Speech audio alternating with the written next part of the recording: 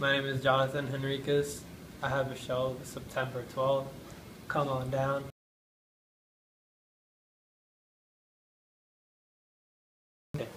What he did was he constructed people's faces throughout World War II. Was a patient that he fixed. He helped out either pilots or bombers.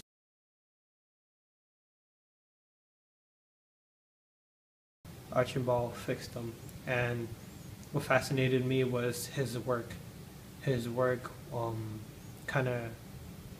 saw my work into it. The way he does his work, I do my work. They're really not built properly, just like my characters. They're really not built properly. They're all discombobulated. They don't have proper jawline structures or a really well looking down nose, you know.